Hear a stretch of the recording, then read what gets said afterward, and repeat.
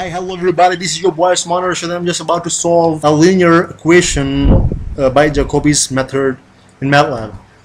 So here's my function. The code is very precise, to the point, and I have five arguments of Jacobi's. That is, A is my n cross n non-singular matrix like this one, and here's my B, and B is n cross 1, means it has many rows but just one column. And here's my B. Now what is A and what is B?